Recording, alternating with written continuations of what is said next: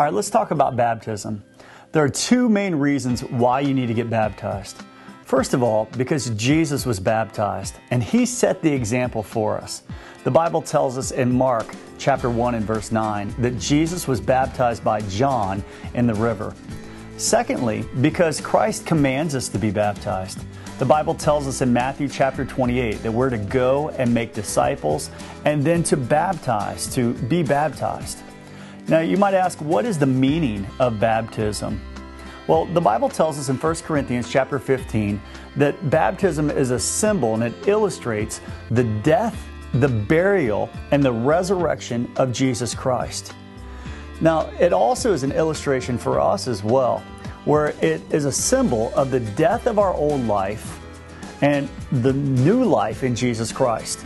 As 2 Corinthians chapter 5 and verse 17 says, if any man be in Christ, he's a new creation. Old things are passed away, all things are become new. Now at our church, we baptize through immersion. Now what immersion means is it means that you're actually put all the way under the water and brought back up. Some churches may baptize through sprinkling or through pouring of water on. And the reason why we baptize by immersion is because every baptism in the Bible was that way. If you look at the instance of Jesus being baptized in Matthew chapter 3 and verse 16, the Bible says, as soon as Jesus was baptized, He went up out of the water. Every baptism in the Bible, they either went up out of the water or they went into the water. That's why we baptize through immersion. One of the other questions that people ask a lot is, what about my kids and babies, and do you baptize babies? Well, did you know that that practice wasn't started until 300 years after the Bible was completed? Nowhere in the Bible will you find babies being baptized. But what you will find is you'll find babies and children being dedicated back to God. Because baptism is a public profession of faith. And there's no way that a baby can publicly profess their faith in Jesus Christ. And so at our church, what we do is we do a child dedication.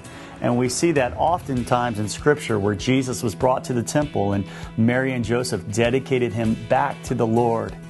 So we do not do a baptism for babies or children. What we do is we do a class. It's called Take the Plunge. And it's for children to be able to go with our children's minister. And we offer the class, and parents are welcome to attend. And we explain what it means to be baptized so kids can understand what that means before they make that next step of their commitment to be baptized. Now, some people ask, well, when should I be baptized?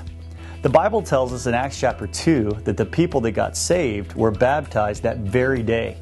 So the moment you become a follower of Christ, whether it be in a service or through an event or through maybe even your home or through a friend, of praying and asking Christ into your heart, we think you should get baptized immediately, as soon as possible. And we baptize many times here at our church, and you can look at our website and be able to find out when the next baptism is. And I would encourage you to do it immediately. If you wait until you're perfect, you'll never get baptized. This is the first step of obedience in your faith in Jesus Christ. So right here on this website, feel free to fill out the information on the bottom and get signed up for the next baptism, and we'll get the information to you immediately.